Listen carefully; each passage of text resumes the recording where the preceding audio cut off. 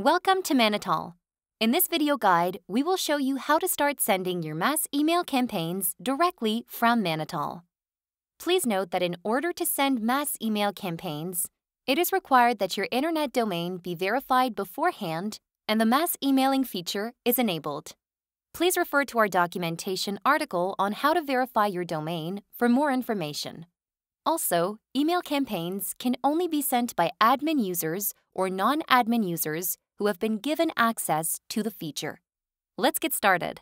Mass email campaigns can be sent from a number of places within Mannitol. For example, from the Candidates menu or any candidate folder, select the recipients of the campaign, and then click on Email from the Bulk Actions drop-down menu. Another way is from within a job by selecting Candidates and clicking on Email, or by doing the same actions described previously in any other menu that displays lists of candidates, guests, or contacts. Once you've clicked on Email, a side menu will appear to set up the campaign. The first step is to make sure each candidate in the campaign has an email in their profile. Candidates with missing emails can be identified with the orange Missing Email tag. Missing emails can either be added by clicking on the pencil icon. Recipients can otherwise be removed from the campaign by clicking the minus icon next to them. Finally, it is possible to remove all recipients with missing emails by clicking on Remove All Recipients with Missing Email. Click on Continue once all the recipients have an email associated with them. The next step is to ensure none of the recipients in the campaign have opted out to receive marketing emails. All recipients should have their email opt-in status set to Pending or Given in order to launch the campaign. Their current consent, as marked in their profile, is displayed through tags next to the recipient's name. Email opt-in status can be modified by clicking on the pencil icon.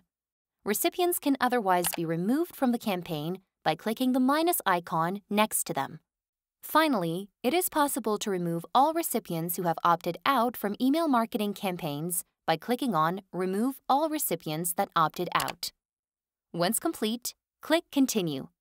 The next step is to prepare your email by either selecting an email template or manually typing your message. The sender's name and sender's email fields allow you to choose from which email the campaign will be sent. The Assign Replies To fields allow you to choose to which email address replies will be sent.